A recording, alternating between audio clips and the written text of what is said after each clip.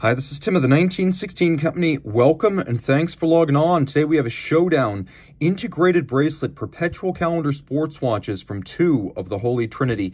Vacheron Constantin Overseas versus Royal Oak Perpetual calendar from Audemars Piguet versus starts now. So these two watches are part of one genre and very similar mechanically, but worlds apart in detail. We're going to start with the reigning champion and the elder in the space, as the original Royal Oak Perpetual calendar was launched in 1984. This is part of the 2015 to present generation of the watch that features the Perpetual calendar moon phase, but also the weekly calendar indicator around the edge of the dial. Now, what you're looking at here is a 41mm titanium variant launched in 300 pieces, principally for the Japanese market in 2021, 150 pieces for Japan, 150 pieces for the rest of the world. Take a look at the size. 41mm in diameter, it's large, though not oversized. We'll talk about the fit in a moment. 9.6mm thick from lug tip to lug tip. If we're just talking about the case, 50.6mm.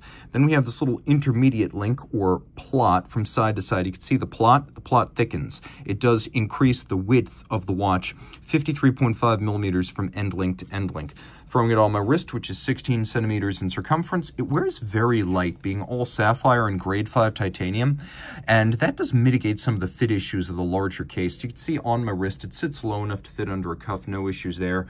Over the top, down the barrel, I believe you could probably get away with wearing this on a 15 centimeter circumference wrist, but you're probably going to have to like the look of a watch that's slightly oversized, and I would characterize it as a 41 that wears more like a 42 or a 43 round watch. Finish is a big part of what you're getting when you buy a Royal Oak, and the finishing of the bracelet alone is said to be 9 to 11 hours. That's bracelet alone. That's not the case, that's not the bezel. When Gerald Genta, who designed the first Royal Oak in 1972, coined the design, he envisioned a bracelet that just happened to have a timepiece attached, and it does fit that aesthetic as everything is highly integrated and flows together. He was also inspired by a vintage diving helmet, which is where we get the rounded octagonal bezel. We have white gold bolts that sit in the bezel. They're hexagonal. The crown, which is a screw down, also hexagonal, though curiously water resistance only 20 meters. We have a dial. This is the Grande Tapisserie. It is the large hobnail. It is not the small one, the petite that you find on the jumbo, and it's not the stamped mega that you find on the offshore. But as you can see, especially as we get close, it is cut on a pantograph with between 10 and 20,000 little textural details. It is an intricate engine-turned dial crafted artisanally. Hands and indices are white gold, so they won't tarnish over time. Now, what was different about the 2015 to present Royal Oak Perpetual calendar is the arrival of an aventurine moon phase disc, a photorealistic moon phase, and then this weekly calendar indication. Mechanically, these two watches are almost identical, but you can see Audemars Piguet uses a different rotor design on its version of this movement. This is the JLC 920 Bausch. It was created in 1967 by JLC for the Holy Trinity, Patek, AP, and Vacheron, only ever to be used by them, not by JLC or JLC's other customers. Today, AP builds and finishes this movement in-house, but it still has JLC roots. It has a beat rate that's quirky, 19,800 vibrations per hour, a beryllium ring that sits on 4 ruby roller bearings that suspend it over the base plate and the bridges, mirrored anglage, a mile wide, 40-hour power reserve, 38 pivot jewels, and you can see it's got a free-sprung Gyromax style balance. The bevels are really what slow down production of this movement. That is gorgeous, rounded, mirrored, artisanal beveling. You also see it in all the jewel and screw sinks. Solarization of some of the wheels, the winding system, the ratchet wheel, the crown wheel, some of the secondary wheels associated with the winding and drivetrain system. The rotor skeletonized, internally beveled, satinated across its top. And, of course, this movement is ultra thin, the base caliber itself being only 2.4 millimeters thick, and I believe the whole thing with the Perpetual calendar is still just about 4.31, 4.35 millimeters thick, so very impressive on that front. We will do a quick loom shot here so you get a sense of the watch. I'm just going to bring both of them in now so you can see how both of them are loomed. This is the kind of thing, comparatively, that you really need to see side by side. So there you go. We'll draw our conclusions from this loom shot in a moment when we talk about advantages, but Vacheron on the left, AP on the right. That's your loom shot. Lots to love on the AP. Keep in mind this watch can be had in a couple of different materials. Right now, the Vacheron Constantin Overseas Perpetual Calendar Ultra Thin can only be had in a selection of precious metals. So what you see here is the 2021 version of the watch in white gold. It is 41.5 millimeters in diameter, though only 8.4 millimeters thick. And you can see lug tip to lug tip 49 millimeters, but the bracelet pulls straight down out of the lugs, so 49 is the true lug-to-lug dimension here.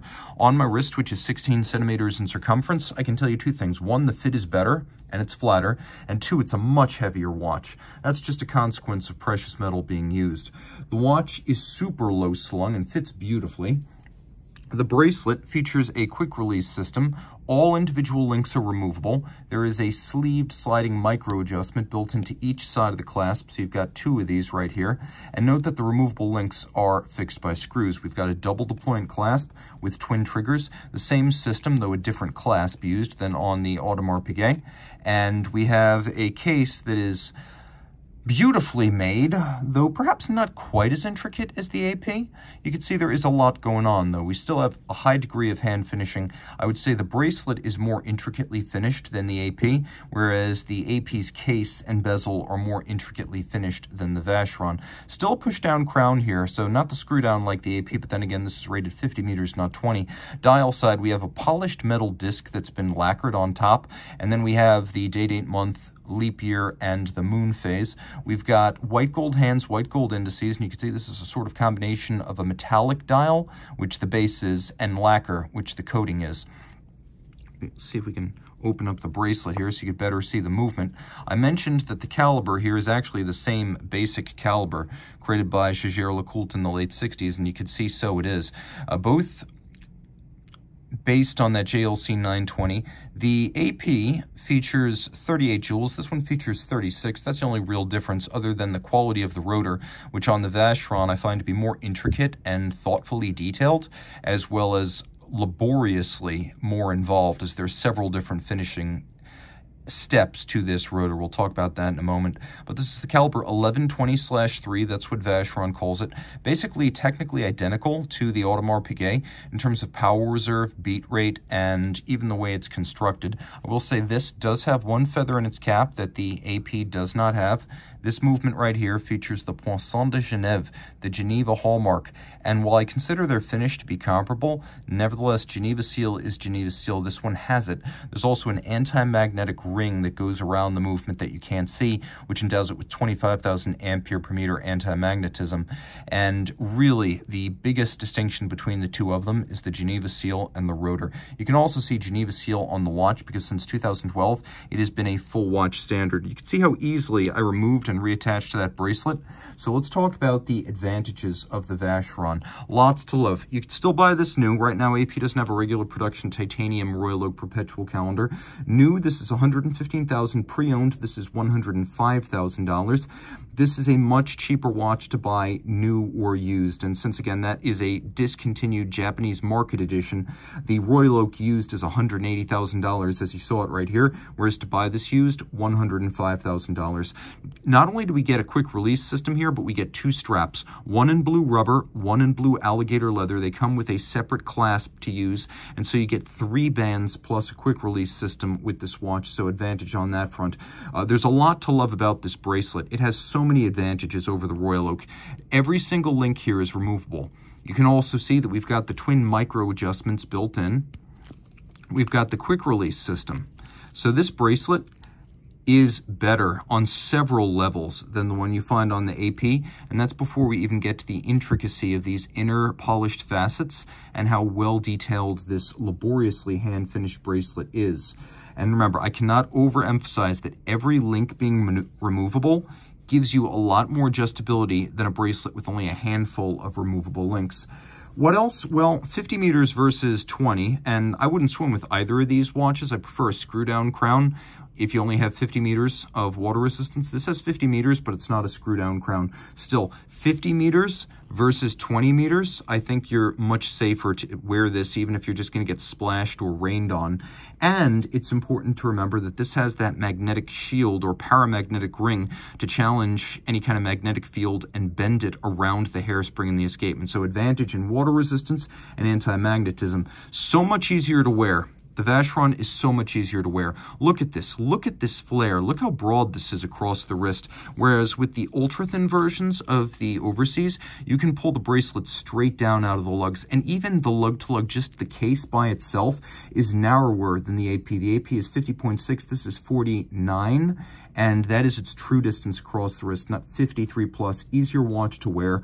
And I believe this had a better lume shot. Having shown you both so that we could experience the two in real time on the same screen, I believe having more luminescent indices and slightly thicker applications of lume on the indices and hands gives that advantage to the Vacheron. So on several different fronts, the Vacheron really noses ahead, but the Royal Oak makes up ground, and we'll talk about exactly how that happens. The first thing you need to know is that this doesn't have to be the one you buy. There are other options. Gold is available. Titanium, steel, ceramic. You've got your choices here, whereas for now, these have been available only in white gold and rose gold. So the AP gives you options. Also important, this is much more exclusive. This watch being a 300-piece limited edition, basically scattered to the four corners of the earth, you're going to see fewer of this model specifically. And the titanium Royal Oak Perpetual calendars are extraordinarily rare, even by the standards of a rare breed. So, exclusive. It's also an original. Now, we can debate whether this was really the first integrated bracelet ultra-luxury sports watch, but what we can't debate is that it came before the Overseas, the Vacheron 222, the IWC Ingenieur XL, the Patek Philippe Nautilus, and even things like the Girard Perregaux Laureato. That Ingenieur SL often gets lost in the mix, but it was one of the other Gentas. Even if you take all the other Gentas of the 70s and the watches that copied them, this one is still the granddaddy of them all, assuming you don't believe the Rolex 5100 Texan was designed by Genta. So an original. Whereas this is part of a series that came out in 1996, and this particular generation is one that came out in 2016. So originality carries a lot of value. Also, the Aventurine Moon phase to me is more attractive, and so is the photorealistic moon. I think this is just a little bit more involved and thoughtful, and the closer you get, the more interesting it becomes. Whereas here, the closer you get to that moon phase, the more you realize it's not all that exquisite. It's fine, but I wouldn't describe it as a work of art in its own right or thoughtfully considered, whereas this feels like some people spent real time executing it. And the Aventurine is beautiful. A better store of value. Buy this and you'll never lose a cent on it, assuming you private sale sometime down the line. I can't imagine this ever being worth less than it's worth now. Whereas here, this is more of a commodity. Markets are up, markets are down. You probably won't lose money on it long term, but we're talking very long term. This is a watch that is a little bit more drawn by the trends of the market, whereas this is more of a market unto itself. And for a limited edition in titanium like this, the market will always be robust, regardless of the economy. Finally, status and recognition. I mentioned this is an original. Everyone knows the Royal Oak. It's an article of pop culture. People with no connection to watches will recognize this, understand it, even covet it, which again plays on the market unto itself angle. There's a lot more demand for this. At the same time, it's also less common, being made of titanium and a JDM edition. So status and recognition for some people, that's going to be paramount. It's not important to me, but if it's important to you, I recognize this is the reason why many people buy luxury watches. So which one would I rather own? I'll be totally honest. I think that the argument economically and also fit-wise is for this one. Since they're almost the same watch mechanically, and the only real difference here is 2 extra jewels and a weekly calendar indication, I would go with this. I like the Perpetual calendar complication, so they're both in the running, but I think the bracelet is so much better. You get the extra straps, the quick release system, the micro adjust, all of these links come out. You're going to get the right fit. The case is thinner. The bracelet pulls straight down out of the lugs on every ergonomic front, and on every front relating to bracelet quality, this watch wins. Plus, I don't think it carries the downside of something that is this recognizable, which is brand baggage and overexposure. This doesn't suffer from those. So all else equal, I would take the Vacheron. You guys let me know, which one would you take? Price and object, price, no object. Tell me in the description below. I'm interested to know.